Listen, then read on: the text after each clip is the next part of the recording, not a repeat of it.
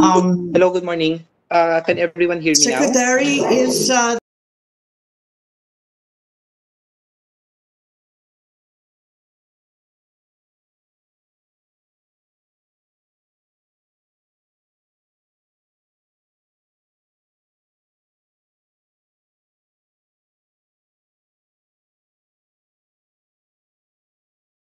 few words. I'm sorry, such an inconvenient time. Thank you, Madam Chair. To the honorable chairpersons of the committees on economic affairs, finance, national defense and security, peace, unification and reconciliation, and ways and means, resource persons, guests, good morning. Thank you for calling this hearing to consider a very important piece of legislation. Um, Madam Chair, the amendment that synergizes government and private enterprises, domestic and international, to put up a globally competitive centralized government-sanctioned defense industry that produces conventional weapons and equipment for domestic use and for export. This will reinvigorate the ongoing modernization of the armed forces of the Philippines and hasten the government's capability to develop a self-reliant and credible strategic armed force. We believe, moreover, the establishment of this economic zone is expected to attract investments that will propel the creation of jobs for the people, especially those in rural areas, increase productivity, and improve the quality of our living conditions. With the severe economic disruption caused by the COVID-19 pandemic, it has become even more compelling for the government to create job opportunities that will help alleviate the economic dislocation and that adversely affected the working class and the underprivileged. The special this defense economic zone certainly has the huge potential for job generation.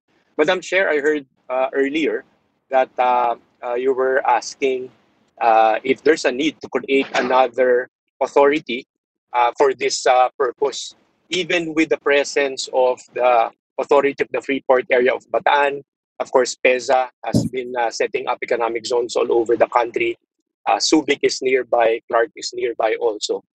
Since defense is very different, we believe that separate and independent authority be set up for this purpose. As you can see in the bill of Senator Ralph and also in my counterpart bill in the House, even the board, the members of the board are very strategic since they know the defense industry better than anyone else. So if we just give it to, say, PEZA or even the authority of the Freeport area of Bataan, it might not fit the requirements or the real need of this particular economic zone.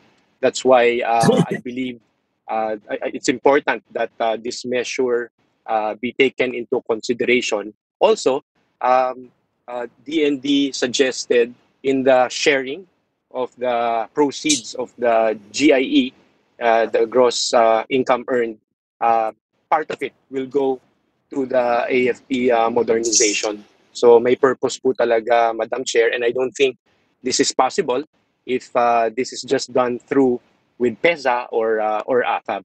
So, Madam Chair, we look forward. Yes, Joette? As Minority Leader, the concerns were that, as we know, the Thank you, Madam Chair. yeah, ay, sorry, Joette. Joette, last question na lang kasi may tatanong sana ako. Are there actually private investors who have manifested interest to invest? Right now, I only know of ArmScore, and they're perfectly happy doing what they're doing where they are. So are there actual investors who've volunteered? There have been investors who have approached the province, Governor Abbott, and they're waiting for the enactment of this measure. But These are I think local or foreign?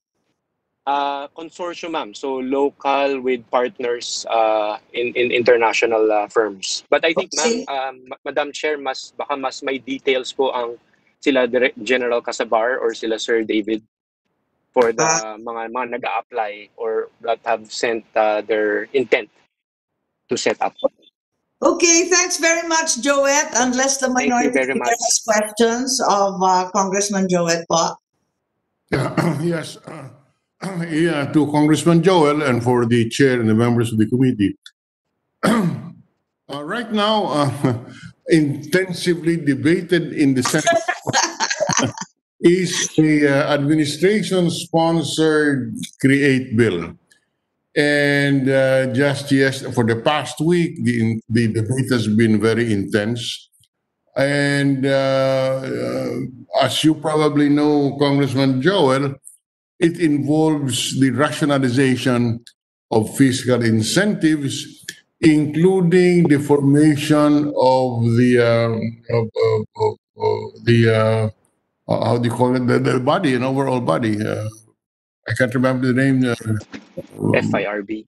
FIRB, the FIRB, which will have final say on the incentives granted.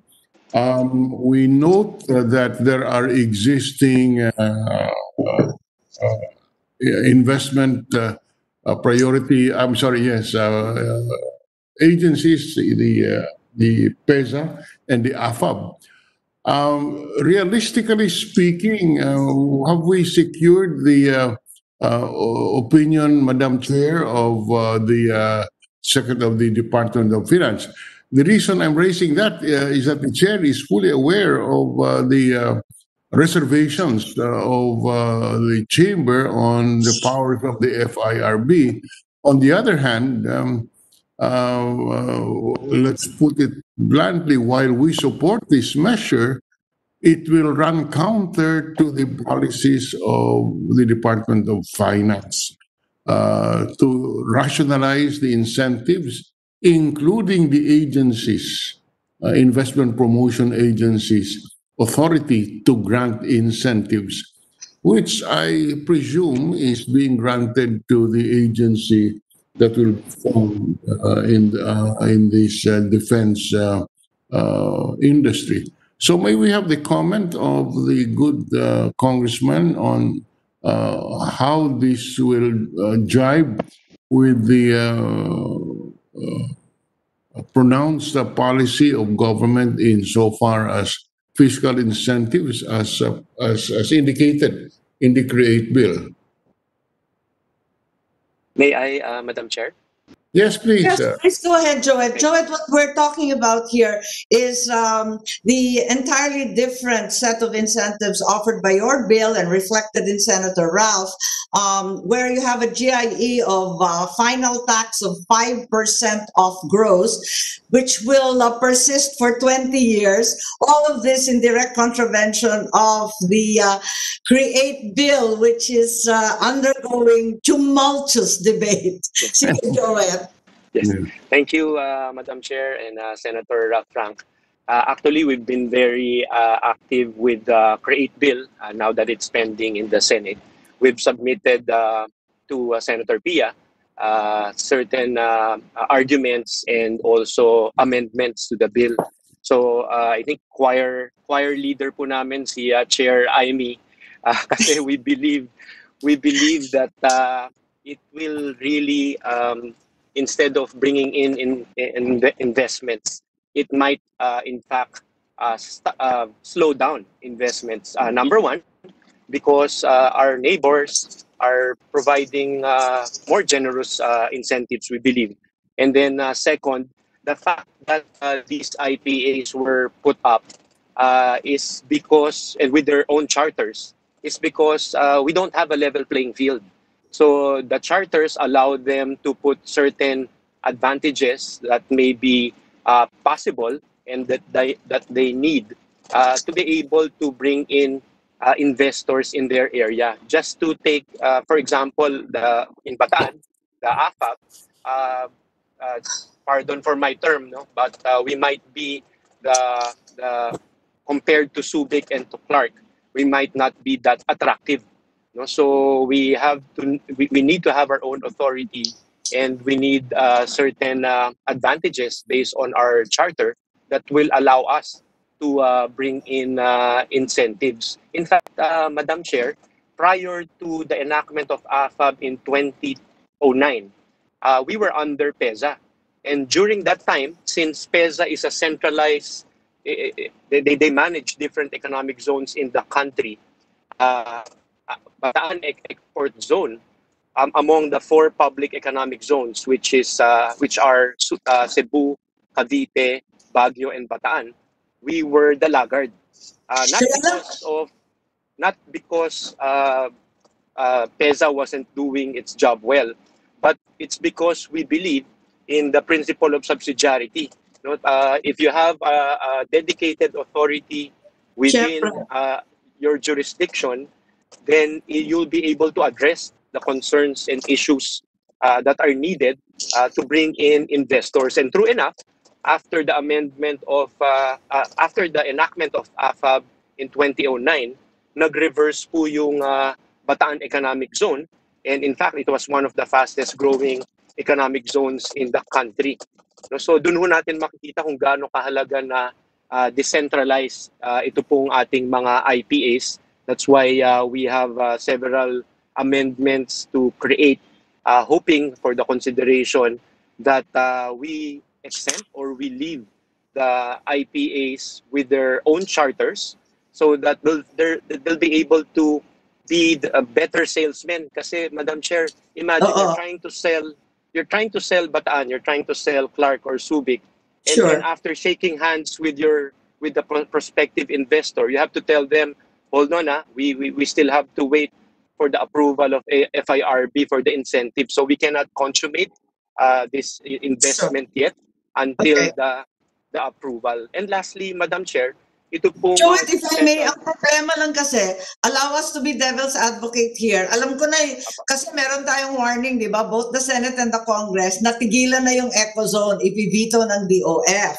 So, eto nga, in your case, it's even worse because yun na nga, you have AFAB, you have the Freeport, you have Morong, you have Hermosa, you have a plastic processing center, you have Star Mall Bataan, you have a Chesa Marilag. So, eto yung problema. I think the minority leader wanted to add to that. Yes, and Madam Chair, the committee report of Senator Pia contains the following provision. Section 291, the law shall cover all existing investment promotion agencies as defined in this code and related laws, and all other investment promotion agencies and similar authorities that may be created by law in the future. Kaya po sakop na sakop itong proposal because this aims to establish an economic zone, and I assume there is an investment promotion agency within that zone and will grant incentives like the GIE, which is could be inconsistent with the policies under the proposed create. So I am just pointing it out to the committee because this will meet the same resistance from That's right. from Senator Pia based on her committee report. That is the reality that we face here, Congressman Joel. That's right. Committee Secretary Beth, meron na bang DOF na narito so they can weigh in on this issue? Meron na po, Senator. Si Miss Maria Rowena Santa Clara. Oh, I'd also like to recognize Senator Sherwin Gatchalian. Thank you very much for joining us. And we'd like to hear from DOF Santa Clara, please. Good morning, Madam Chair, honorable senators. If I may read our position paper, Madam. You can just tell us the salient points. Yes, Madam. The DOF acknowledges the good intention of the bill to enhance opportunities inside the ecozone while strengthening countries' defense capabilities. However, we do not support the bill because of the following reasons.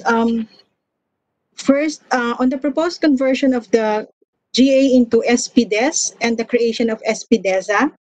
The creation of SpeDEZ as another governmental body is no longer necessary. Republic Act 7916, or the Philippine Economic Zone Authority, was created to provide the legal framework and mechanism for the creation, operation, administration, and coordination of economic zones in the country. Hence, the proposal will duplicate the functions of PESA and runs counter to government efforts in streamlining the bureaucracy and in promoting fiscal prudence in the allocation of resources. Next, on the proposed tax incentives, the policy of creating economic zones as a tool to promote development should be viewed not just in the context of jobs and investments generated, but also in terms of the cost to the government of establishing the same. Tax incentives. Nahulaan na kayo ni Senator Drilon. Oo. Nahulaan na kayo ni Senator Drilon. Yes, Madam. Tax incentives are not given without cost. I'm sorry. Correction po, Senator Amy. Hindi ako, si Senator Pia. Kawawa naman si Pia. Sige po. Madam Chair, sorry, off ko lang po. Merong... Yes, number 2 was the tax incentives. Yes, Madam. And then, sorry.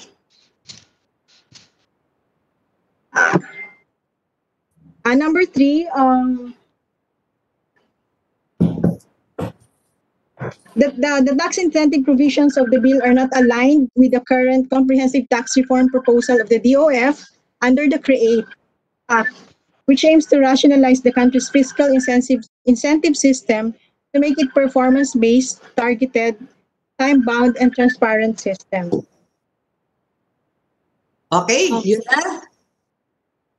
On the proposed exemption of SpeDEZ registered manufacturers and suppliers of defense equipment and materials from the provision of the Section 9184, we recommend the proposed exemption be removed as under Section 4 of RA 9184, procurement activities of all government agencies and entities shall be governed by the provisions of the law.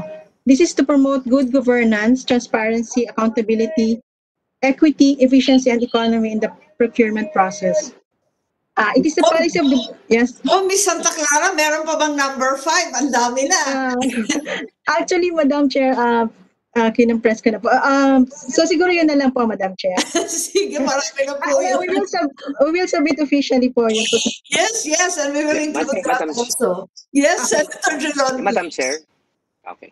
Senator, sino po ayun? Senator Drilon lang po na po. Okay. Ay, Senator Drilon, yung audio lang po. Yeah. I will ask a direct question on the DOF representative. The way it is crafted today, if the committee will recommend this to the plenary of the Senate and the same is approved, will you recommend a veto? Mr. Chair, I think I will defer to my superiors if... What? Can I have an answer, Madam Chair? Ipapabito pa pag ganitong ang contents ng bill? Madam Chair, siguro po kailangan kong i-consult yung mga boss ko. Ala, kinabahan na, kawawa ka naman. You're only the messenger. We won't kill you, promise. Thank you, Madam Chair. Madam Chair. Director Cruz. Or was that Kong Joet? Yeah, Madam Chair. If I may, Madam Chair. Congressman Win, Senator Win. Sorry, Senator Win. Senator Win, let's go ahead. Thank you, Madam Chair. Just want to greet our good minority floor, and his comment is absolutely correct because just to give some historical background, Madam Chair, we actually heard this bill last time because it was transmitted to us during the 17th Congress when I was still chairing this committee. And in fact, I even went to SpeDEZ itself to look at the facility because I wanted to understand the importance and also the potential of this ecozone.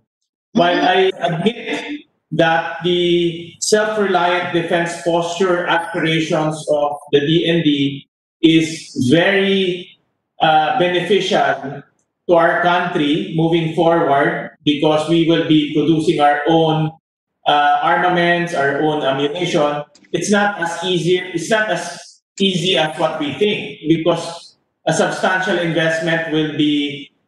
We need to put substantial investment in order to reach that. Investment meaning the basics, no? Infrastructure, power, facilities, etc. And the experience with ecozones hasn't all been sanguine and successful. It's not if you build it, they will come, hindi ba? Correct, Madam Chair. And where we left off, Madam Chair, and the SpeDEZ people are here, where we left off is I requested for a comprehensive business plan on how to revive this project or SpeDEZ. Meaning, if government will plow in, let's say, 2 billion or even more, what savings Yes, can that's it generate? the capital indicated in the bill is 2 billion exactly po.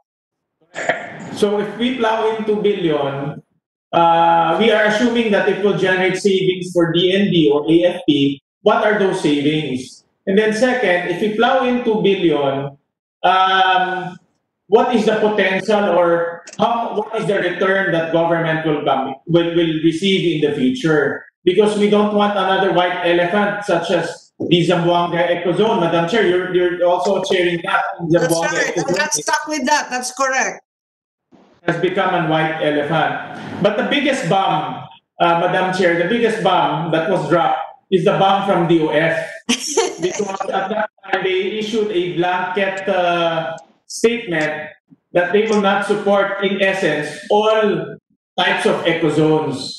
Kaya po marami na building po dyan during the 17th Congress, the one in Quirino, the one in Surigao del Sur, and this one, Madam Chair. So, like what Senator Drilon mentioned, we can approve this, pero at the end, pag dumating mo sa Malacanang, mavito, sayang lang mo yung pagod ho natin. So that's where we left off last time. It's only AFAP. I'm afraid the situation is even more dire now with the CREATE bill looming overhead. May I know from Senator Wynn if his assessment, will the RICH bill be approved if we pass it or will?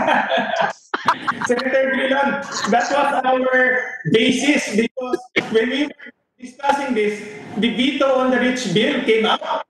So more so, we told ourselves it might be an act of utility if we continue this bill.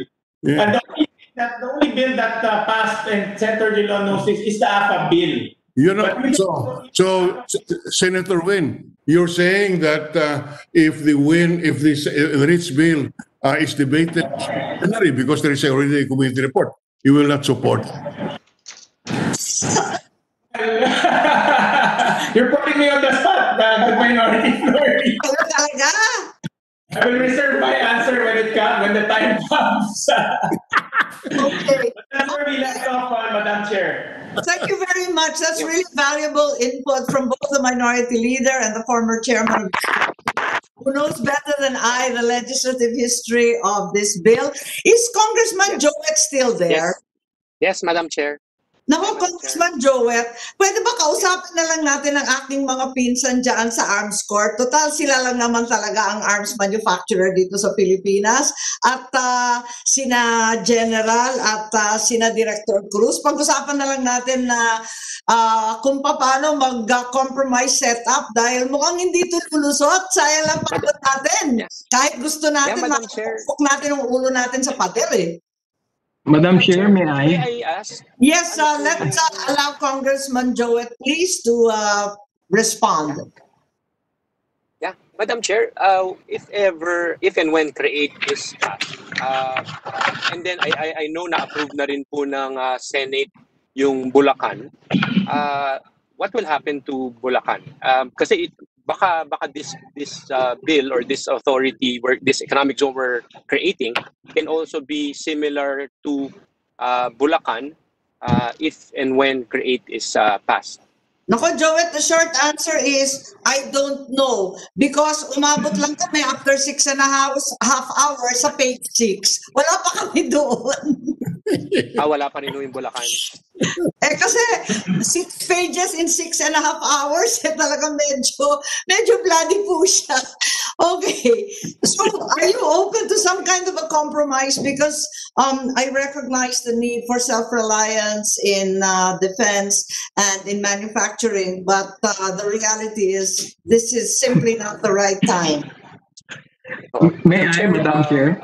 I think yung very critical lang ho dito, since defense is a very specialized industry. It might be very difficult even for the FIRB to appreciate yung ganito pong klaseng industry. And I think si Sir David po might be able to further expound on this. Kaya po mas maganda talaga sana kung separate authority po siya. And yes, but I was wondering, exactly as Senator Sherwin said, did you ever produce a comprehensive business plan, writing out exactly how much would be saved, and thereafter the realistic projection for profit? Meron bang business plan yan? Kasi tama naman si Senator Sherwin. Kapag nakapakita natin na malaki talaga ang nawawaldas at pwedeng pagkitaan, talagang may laban tayo nito. Pero kung hindi, mukhang malabo talaga. I think on the part of DND, ma'am, we will facilitate producing that business plan. Sige. With the arsenal. But realistically, your savings really will be only in small arms and perhaps some ammunition and certain parts. My father embarked on a very ambitious self-reliance defense project. So I'm quite familiar with this, but our capacities are so low. So realistically, hindi naman natin masasave lahat ng weaponry expense ng AFP ngayon. Pati yung PNP, hindi pa rin natin kakayanin lahat.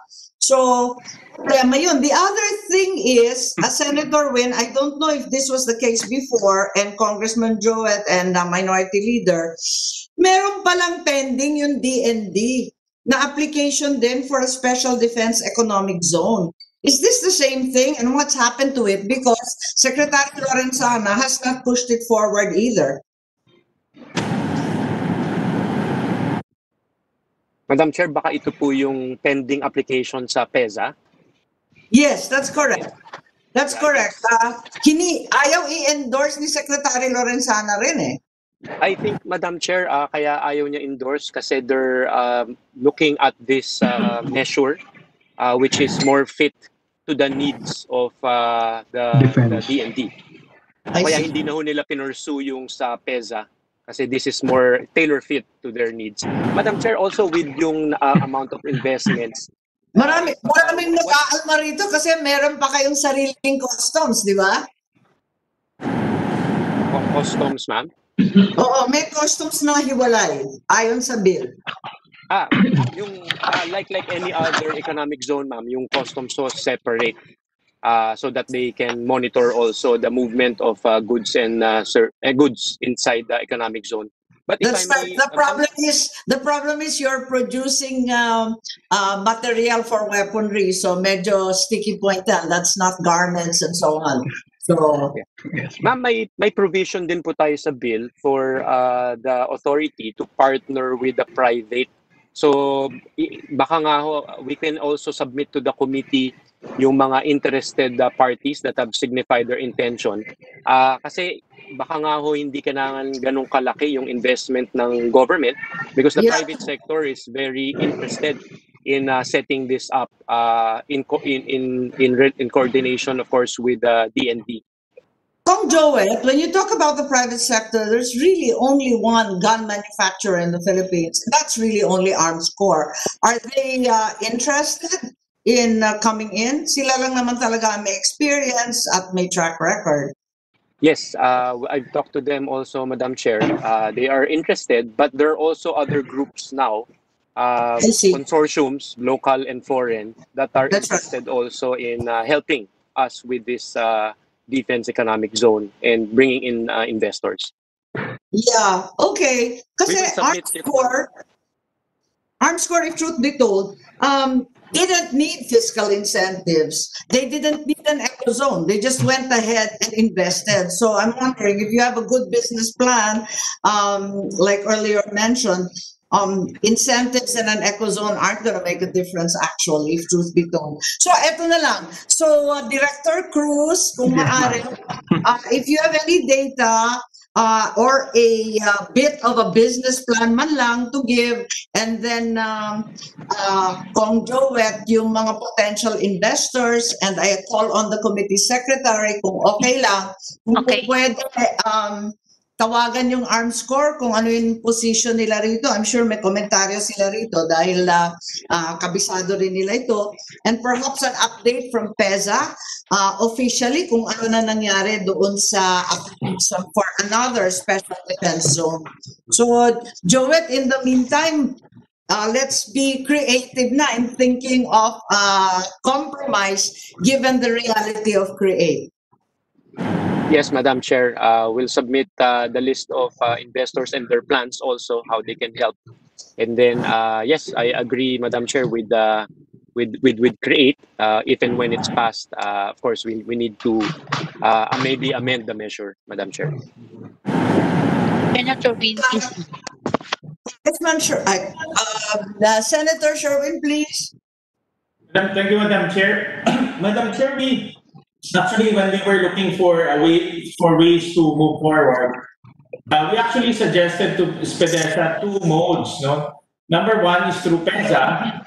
They can be accommodated and certified by PEZA, and the other one by AFAP, because we expanded the powers of AFAP to cover the entire province of Bataan.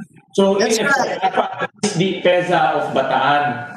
So just to move things forward, we suggested to SpeDEZ to be certified or accommodated or absorbed by AFAP, because AFAP can do it with their powers. And kung Mas okay pa yun because they can then avail of original or old investor incentives. Yes. yes, and Kung knows this very well because he's the godfather of the expanded AFAP powers. That's another way forward, no? Just to yes, hello. That's right. Thank you very much. Thank you, Senator Sherwin. We really want to support this bill, but like you said, the realities are grim at the moment. Ma'am, may I? Yes, Director Cruz. Yes, this will be the final part. We need to move on in our agenda. Actually, the main distinction of SpeDEZ is one. This is for a unique particular sector, which is defense. Which unfortunately, if you look at PEZA, it's export oriented.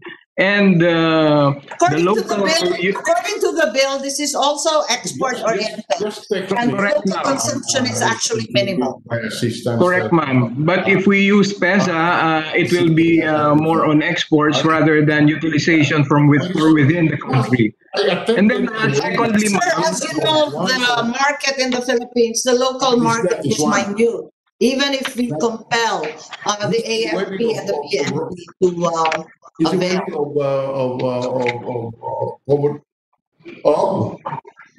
of the Commodore. Yes, so that's the wedding I attended. Was I also, ma'am, this sector is a highly regulated sector. Yes, that's why we have even greater concerns. Yes, ma'am. The Strategic Trade Management Act for for the proliferation of weapons of mass destruction, and for Investment Act, which prohibits foreign ownership. Those are the things that we would like to solve. I can hardly hear you. Don't worry, Director Cruz. We're on your side. Senator Sherwin, Congressman Joet and I are all on your side, and we recognize and applaud the motive for this bill. Yes, However, the reality of the times where 2 billion, where a 2 billion investment is required, and further erosion of our tax resources are simply unrealistic at this point. So, maghahanap tayo ng paraan. Pag-usapan natin at aralin natin ulit ito. Okay? Thank you very much, and the DND may leave now. Thank you very much, and if you had anything more that you wanted to submit, General and Director Cruz, please feel free to do so. Yung business plan po ninyo para medyo maintindihan natin. Senator Win, I'm going to take advantage of your presence. Mukhang itong Fiscal and Monetary Report Act na-approve na on third and final reading nung nakaraang Kongreso. Yes, Madam Chair. Maybe you can tell us a little bit about the legislative history. Bakit hindi naging batas? Naabutan na ng ending? Yes, in the Madam Chair, before I answer that, and I'll take advantage of the presence the Director Cruz, kung andyan pa, sa SpeDEZ. I know the strategic importance of defense. Yes. I know that. I think the best way forward also is to get a clearer signal from Malacanang on this strategic value of defense. Because right now, what we are getting is fiscal management is more important. Incentive management is more important. But if we are saying that defense is supreme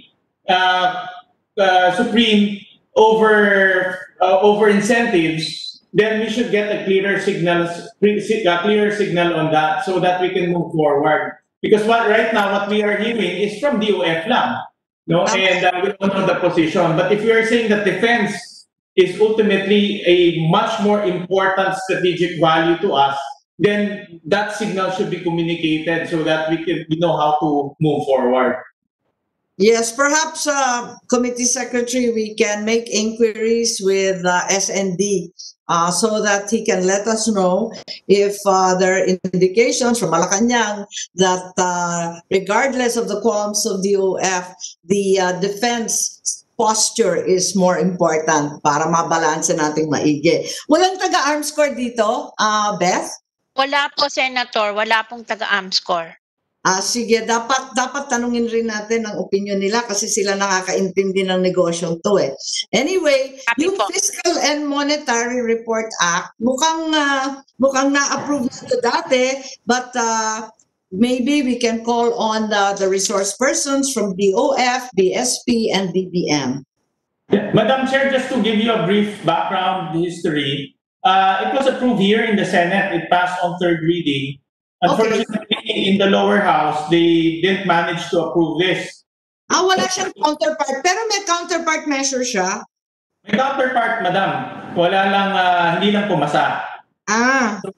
So in our case, it passed on third reading, but in the lower house, it never passed on third reading. So we have to start from the beginning again.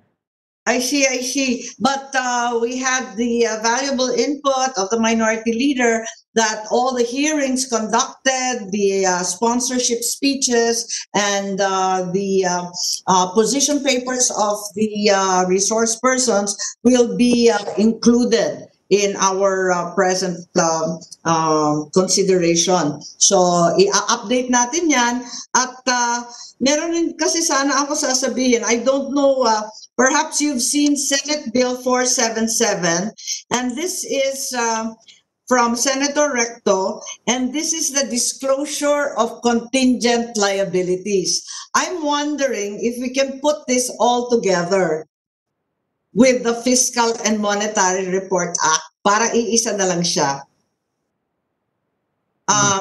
As you know, the Fiscal and Monetary Report Act requires that a more detailed biannual report be presented to Congress on the status of the fiscal and monetary policies of the government, economic developments, taking into account past and prospective developments, given that our only real opportunity today is during the DBCC and the budget hearings. So it's a very one-sided look at the finances of government.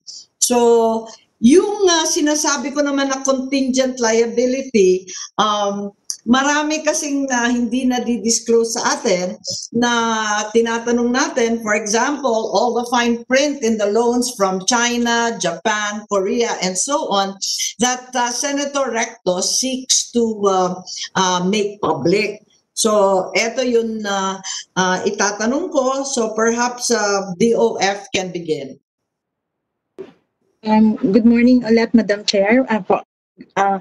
On the bill which seeks to mandate the executive officials of the DOF, the DBM, NEDA, and BSP to biannually appear before a joint session of Congress and submit a report on the status and directions of the government's fiscal and monetary policies and economic development. The DOF finds, in the pursuit of transparency and accountability, the current reporting practices of the relevant agencies are already substantively adhering to the objectives of the bill. We note that similar with the DBM, NEDA, and BSP, the reporting requirements requested from the DOF are readily available and regularly reported in the budget of expenditures and sources of financing, wherein these reports are actually submitted to the DBM as reflected in Table A and Table B of the BSF. These reports are also discussed at length during budget hearings in which economic managers do a presentation on the economy. Should the biannual meetings with the joint session of Congress be required over and above the DBCC budget hearings, the agenda must be clearly focused on current macroeconomic conditions and fiscal policy, Madam Chair. Okay, thank you very much. Perhaps the BSP would like to weigh in as well.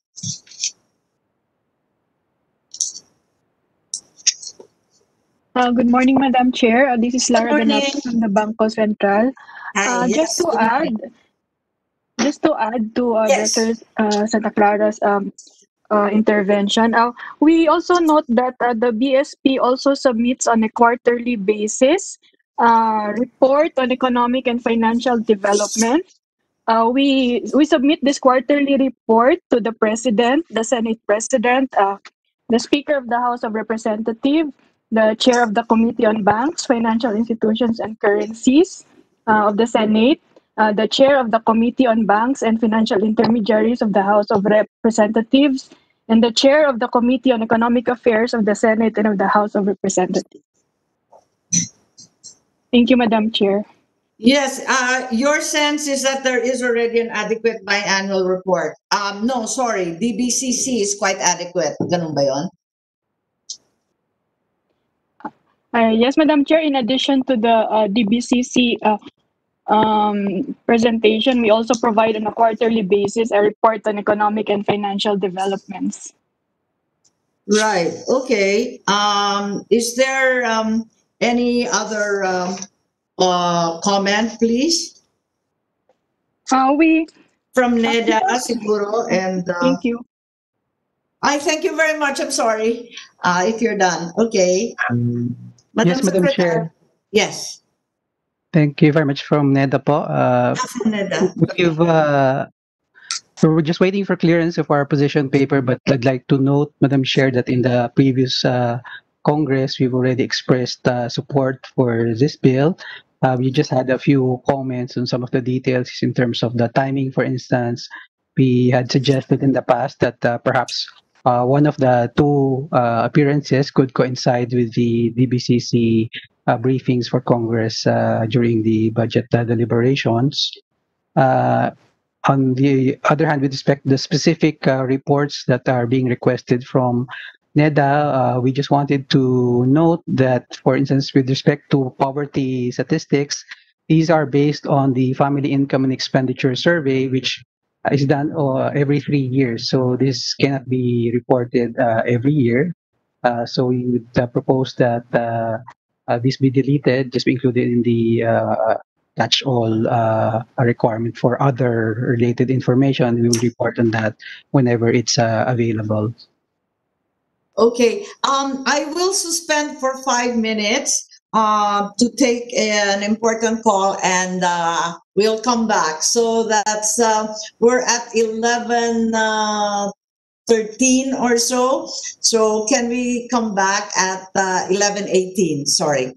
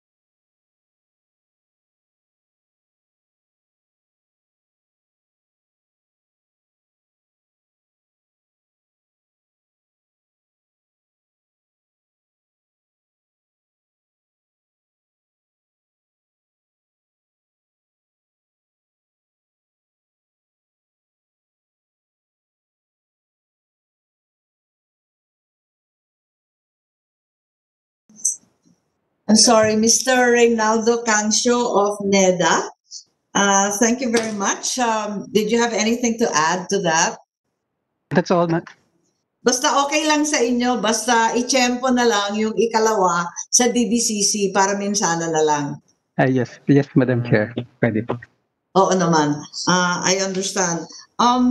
Also, I just like to recap. So in the case of DOF and BSP, sana wag na. More or less tama ba yun dahil parang kompleto na yung pagre-report ninyo? Is that correct? Madam Chair? Yes. We're not opposing naman po. We're just saying na yung topic is different from what will be discussed in the DBCC. Yes, actually, to be truthful, I had some concerns about that, which is why I want to get into the next bill, which is the disclosure of contingent liabilities. That's why perhaps we can put it together so that the BSP, the DOF, who also expressed some concerns, would not have to be repeating the same report over and over again.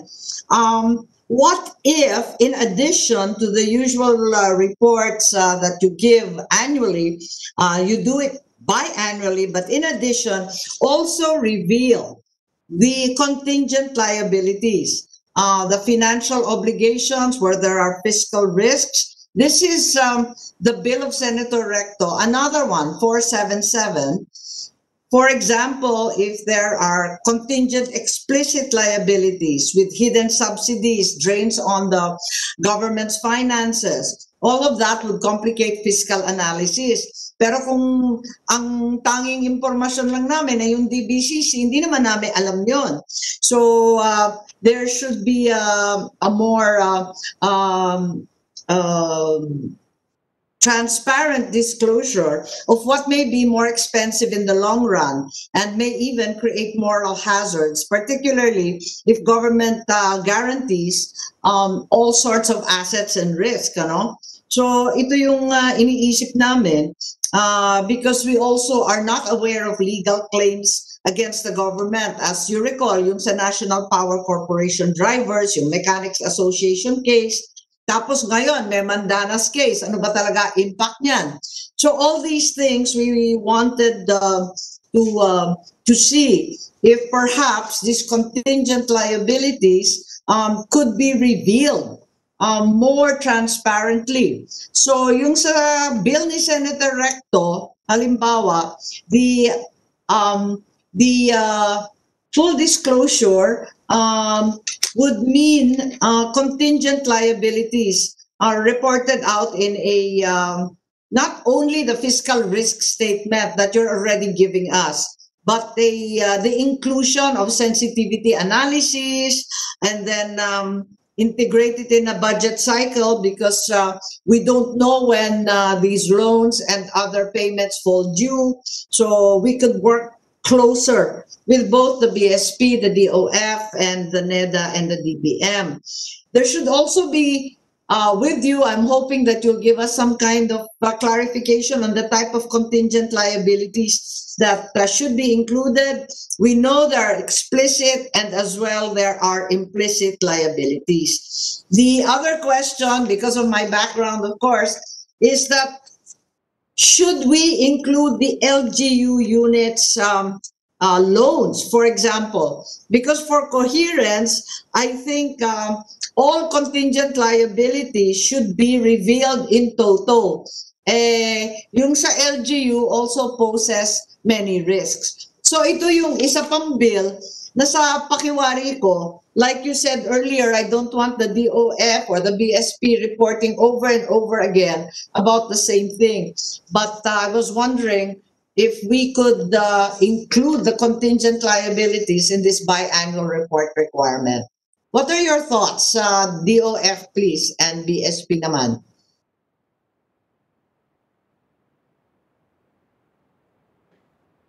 Madam Chair, may I defer to BTR on the contingent liabilities? Okay. Is there a representative, Secretary Beth? Yes, Senator. We have Director Dominic Mariano. from the BTR. Okay. Good morning, Madam Chair. Good morning. Madam Chair, we fully support the objectives and the initiatives being proposed in the bill. We are, of course, for the transparent reporting of our liabilities and any other contingent eventualities in whatever sector there may be in the public financial management. Um, a few points din po do sa na-mention nyo. Well, you already mentioned the fiscal risk statement and how it can be better integrated into the budget cycle. Yes. We do target, Madam Chair, a submission of the FRS alongside our submission of the other budget documents right after the SONA. The aim is, of course, to better inform our legislative bodies regarding the risks that are embodied in the budget and, of course, in ongoing initiatives or proposed measures. Yes, Doon but sa na-mention Director, nyo you rin see, po, the director, even the timing is miserable. You give us the fiscal risk assessment back to back with the proposed budget. So wala nang halos magawa, wala nang panahon basahin at araling maigi, at hindi namin alam yung timetable. So ang proposal, ipaliwanag ito and we do it biannually so that we can work in consonance with you more closely. I think that's what Senator Recto wants to happen. yes, Madam Chair, we support that naman po, and we also acknowledge that the content of the FRS can be improved. The only matter will be, of course, with regards to the timing. There are, of course, Right. certain. For example, ma'am, we cover do sa mga. Di kasi di ba yung budget cycle natin, iba naman kasi July, tapos may fiscal Yes. year, di ba? So, bakit Yes. hindi tumutugma? Tapos may lifespan din at schedule yung ating mga utang. So, parang hindi tumutugma lahat eh. Yes, and of course, all the parameters are constantly evolving, just like what happened this year when we were set to release the FRS, and then we were overtaken by the developments, of course, of the pandemic, and then we had to revise to come up with a more realistic version. But perhaps we can really enhance, ma'am, yung measure so that we are able to come up with a substantive report in line with the timeline. Thank you very much for your openness and candor, and we appreciate that. There were also several concerns, perhaps you can help us, on the part of Senator Recto, and admitted, in fact, by our own Secretary Dominguez, that despite the early rush to obtain China loans, in the end, we discovered through much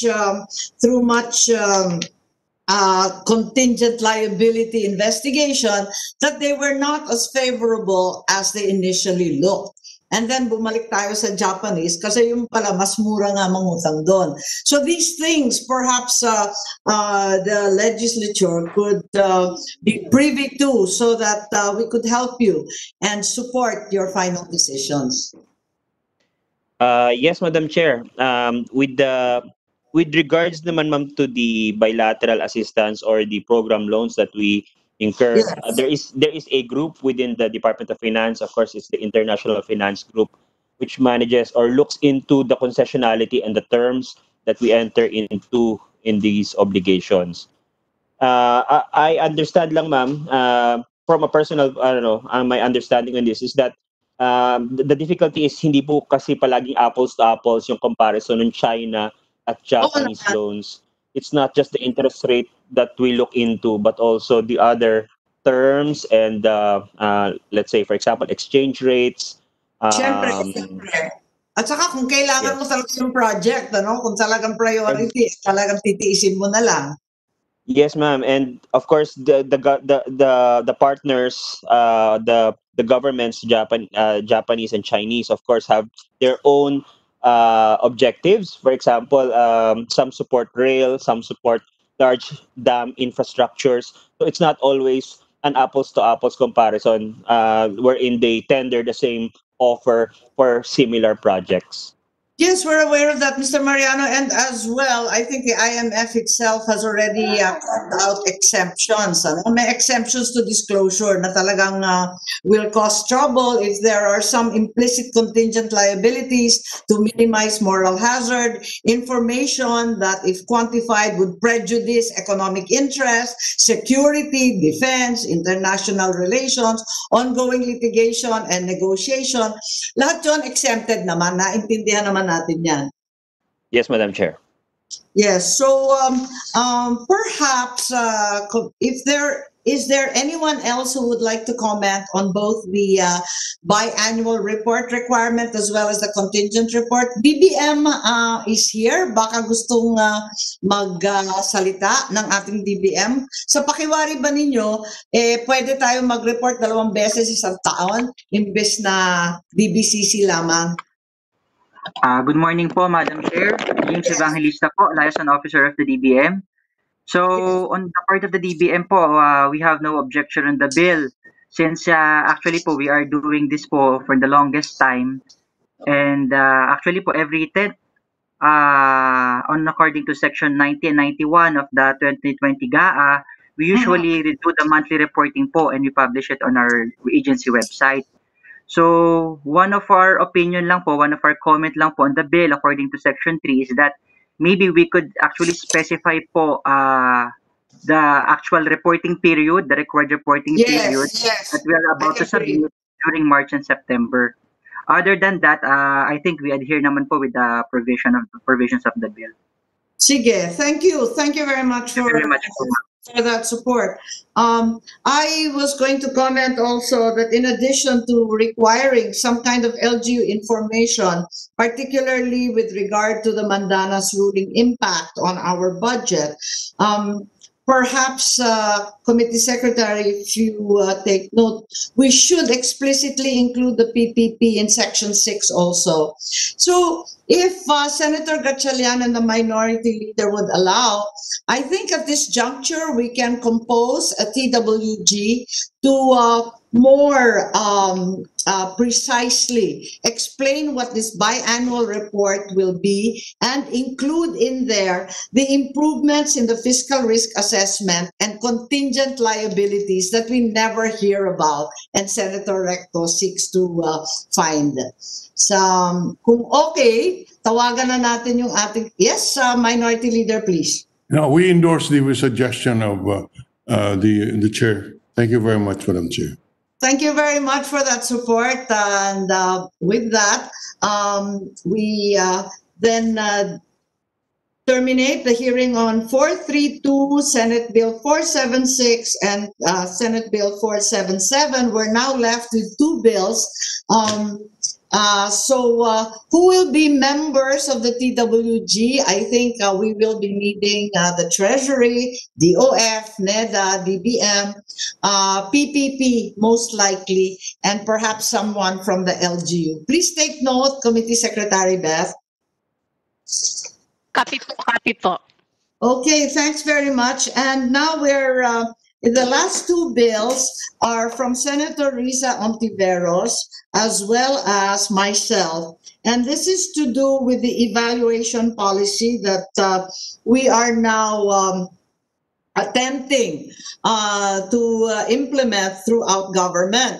As we know, we have so many projects, some of them don't work out so well. And yet year on year, we keep providing funding for them with very little notion of their actual impact, of their success in delivering the targets that we had imposed in the first place. So, eto nga, may national evaluation policy. Yung sa akin, results-based national evaluation policy dahil yun ang sinabi ng OECD. So, shall we call on NEDA first in as much as you're in charge of our evaluation policy?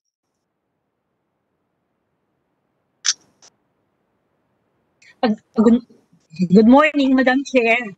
Yes, good morning. Thank you very much for joining us. Yes. Yes, ma'am. Yeah.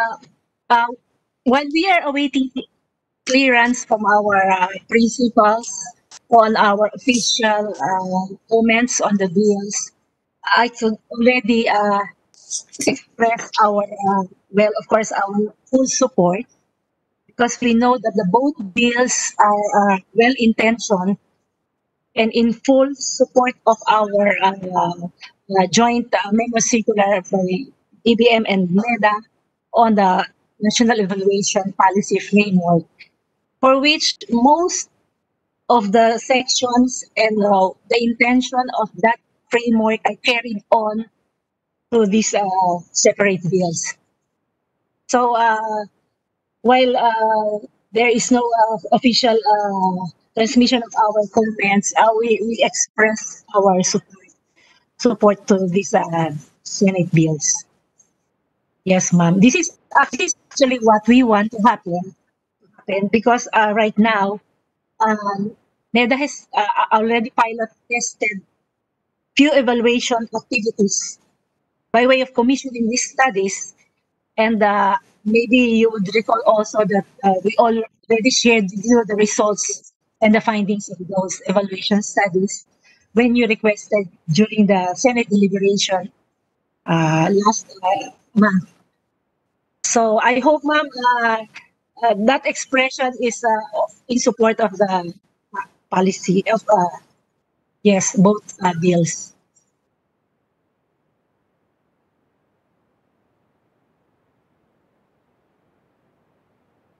So maybe as additional comments also, we just observed that both bills also mention both monitoring and evaluation.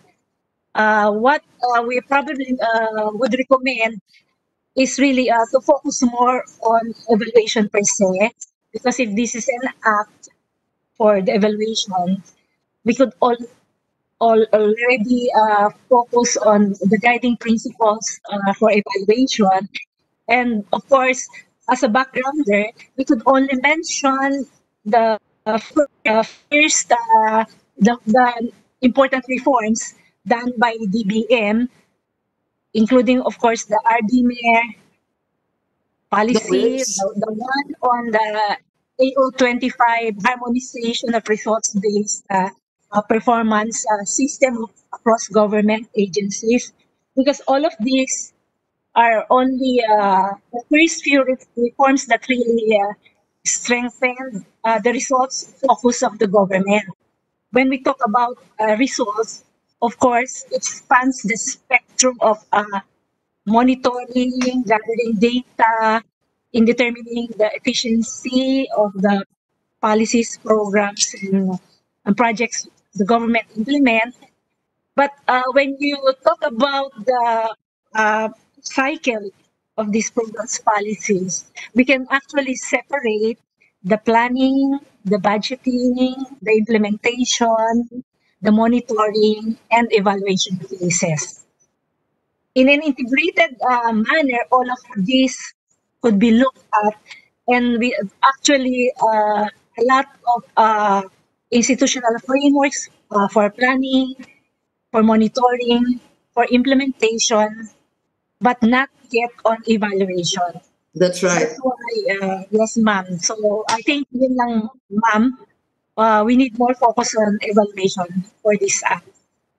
Thank you very much, Ms. Corpus from NEDA, and thank you for the support of NEDA. I'm certain that this will be valuable for all of us, particularly in times like this, during the budget cycle, when we have to make very, very difficult choices and select projects. For the information of our minority leader and for the former chairman, this project for evaluation brought about many DBM reforms, including the harmonization of systems in government. I was also privy to the UNDP assessment that they assisted NEDA to assess the K-12.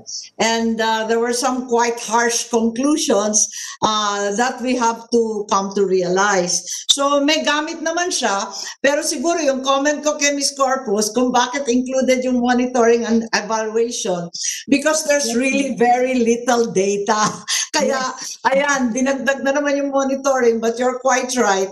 The focus of all this effort is to evaluate which projects have actually delivered and met their targets and impacted people's lives, rather than funding year on year the same failed projects. So, yun ang gusto natin mangyari. I think there are very few distinctions between the bills. What is your opinion on the addition of results-based as required by the OECD? Yes, ma'am. We agree on that. Of course, the bill by Senator Risa Hontiveros states on the explanatory note that of course the major OECD din. Compliant din sa OECD. Po, yung sa OECD naman po, yung sa inyo, ma'am, that is good because we want to take off on the global practice. What is a global practice in doing evaluation? Exactly. I think there's really only one standard, and that's the world standard. Let's step up to the plate. The other issue is that I wanted to impose a time frame so that it jives with the PDP, the Philippine Development Plan, and the Public Investment Program para tugma-tugma tayo sa evaluation para sakto siya dun mag-i-invest ang gobyerno. Yes, ma'am. In fact, the intention really is to get agencies to develop their rolling evaluation plans so that all proposed projects will have an accompanying document that is the evaluation plan that will detail the future evaluation to be done in any particular program project. And that's the problem yun po, ma'am. The problem is these evaluations are always so delayed, too delayed for the lawmakers to base their decisions upon. That's why I want to impose a timeline so that we are informed before the budget, for example, or the other financial bills are legislated. Yes, ma'am, that's right. Because yung evaluation planning po na intended to be done by agents should be a rolling evaluation plan updated on an annual basis, which should include ongoing evaluation of the programs and projects currently being implemented, and also those completed programs and projects that would need evaluation after completion. So, sama-sama na po yung programa ng agency. Yun na nga eh. Po i-evaluate nila. Okay. So, maybe naman sa IRR po yun. Nako, allergic na po kami sa IRR. Hanggat maaari, si minority leader ko at si Senator Gatchalian, ayaw na namin ng IRR eh. Then we could just include in that portion this evaluation planning. Ganun po yung intention natin. Okay, maybe the other financial institutions have opinions. Is there any comment from DOF, BSP, DBM? Meron ba kayong maidadagdag dito sa ating results-based evaluation? Okay. Yung ating mga senador, okay lang to, yung evaluation para madali ang ating pagdidesisyon. Right now, the only thing we have to base on are the COA reports. And we will end up being a bunch of bookkeepers and prosecutors lang kasi yun lang impormasyon namin. Dapat mas malawak ang aming kaalaman. So, thank you. If there are no more comments on the evaluation system, I recommend that the committee secretary as well as NEDA come up with a draft of the final version so we can report it out in the committee. Thank you very much. Thank you, Madam Chair. Thank you po. Thank you. Can I now leave, Madam Chair? Yes, very. Thank you very much. We can have an early meal for a change. Yes, and I expect you noon with Senator Wynn to witness Yes, sir. I will bring all the massage therapy, essential oils, and other relaxants. Yes. It's a 42-page bill, so we have finished 6 pages in 6 hours. So you would expect the next 32 hours or 40 hours for the amendments. Thank you very much, Madam Chair. Thank you very much, and thank you very much, our minority leader. We are resting up for that marathon. And to my former chairman, Sherwin Gatchalian, maraming salamat sa pag-attend ninyong lahat.